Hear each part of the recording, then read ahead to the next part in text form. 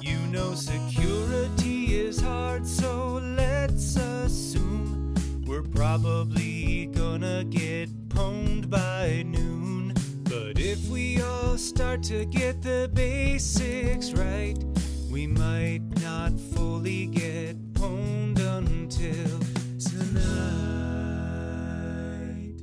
Well, hey everybody, welcome to the 7-Minute Security Podcast and to kind of an intro to Docker for Pentesters. My name is Brian Johnson, and today I want to give you two examples of two cool things that you can do with Docker when looking at it from a pen testing angle. First thing I want to show you is how to get a container called Rainmap set up. And Rainmap is a cool GUI front end that you can slap on top of your NMAP scans that you conduct. But I do want to back up just a minute and kind of show you things from the top, because some of you are giving me feedback saying, hey, I can't even get SSH going on my box, and what are you doing as like prerequisites to get some of these things installed? So let's first, on my bare bones Linux host here, let's do an apt-get update and an apt-get dist upgrade to get all the latest updates and tools pulled down. And then once I do that, as you'll see here on my terminal window, I cannot SSH into my Juice box. Connection refused on port 22. So I'm going to apt-get install open SSH server.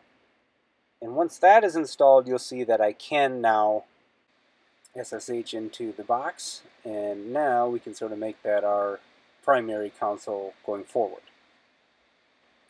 Okay, from here it is just as easy as doing an apt-get install docker.io to get Docker installed, and then we're ready to install the Rainmap container, which I will include instructions for in the show notes here, but it's pretty simple. Just docker space pull space container name, and then we got a pretty easy one-liner here to actually get it up and running.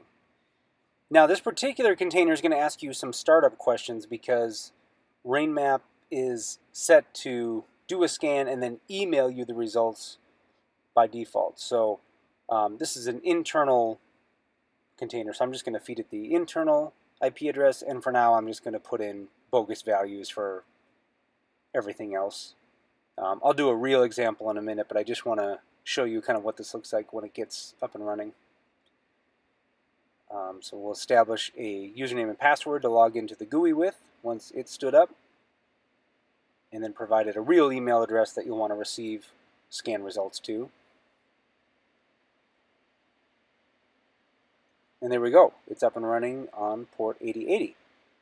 So over at our web browser, if we fire that up, you might be greeted with kind of an ugly looking screen. And this sort of looks like there was a failure to communicate, or some sort of install error. It might have been a pebcac on my part, but what I found is that if I just add /console, this will get us to the true console, where we can now log in with the username and password we established during the container setup. And kapow! Here we are. We can set up NMAP profiles, NMAP scan configurations, new users, new groups. But I'm going to go over to View Site because that's where I spend most of my time. Once you're in there, it's a pretty straightforward menu. You just type in the targets you want to attack and pick a profile and punch in your email address. And what I really love is that they've got all these great pre-configured profiles on the right side that you can just kind of read through and figure out, okay, well, which one makes the most sense for this particular test or pen test. Really, really awesome stuff. So I'm happy with my options. I'm just going to hit scan, and you'll see at the top there it says my scan has been added to the queue. And now if I go back to my terminal window, you'll see that that scan has kicked off. You also might have noticed that right now, the way it's set up, if I exit this SSH window, I am going to shut down the Rainmap server.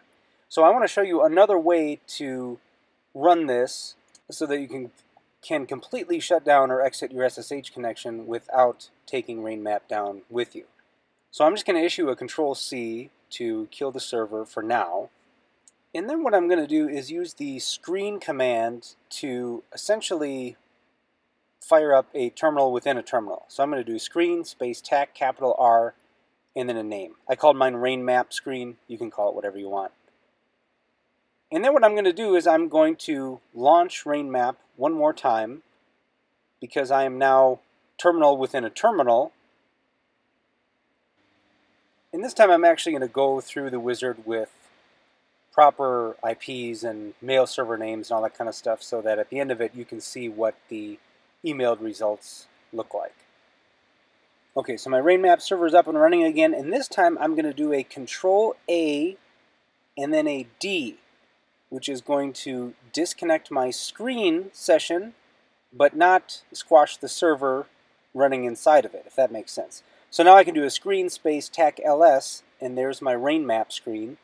And then I can do a screen space tac capital R Rainmap screen to connect to it again. And there it is. It's up and healthy and completely 100% happy. Okay, now I'm just going to blaze through setting up another scan real quick. I'm going to let it complete. And then I want to show you what the email output looks like because it's really slick. You basically get a summary saying, here's my scan right there.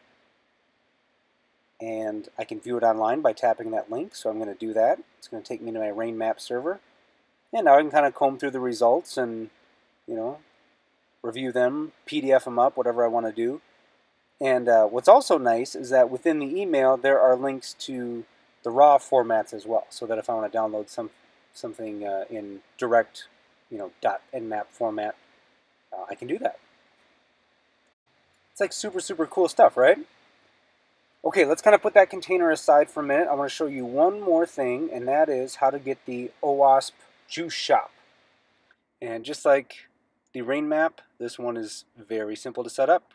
Just a Docker pull command, and then the one-liner to get it up and running. And just for grins, we can issue a netstat command to see that both our Juice Shop and our Rainmap containers are kicking. And if we peek in a web browser, bam!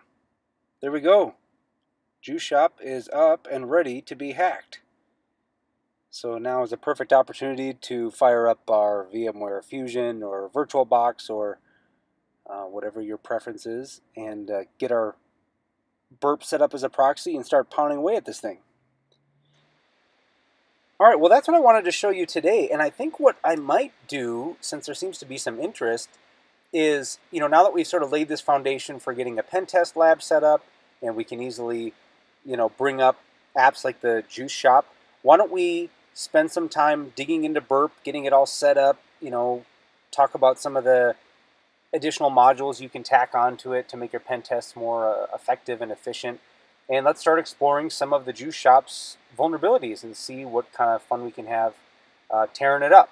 So if that would be interesting to you, please let me know. My contact information would follow. I'd love to get an email from you or a tweet just to know that, hey, yeah, this is good, or, you know, I have a different idea, do this. That really helps me get ideas on what to cover on the show, and I appreciate your support as always. Oh, and if you want to talk to me live, I've been having a lot of fun hanging out in Freenode on IRC.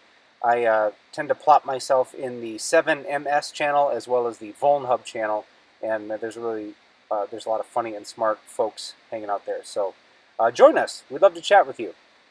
Have a great day and a blessed week, and we'll talk to you next time. Bye-bye.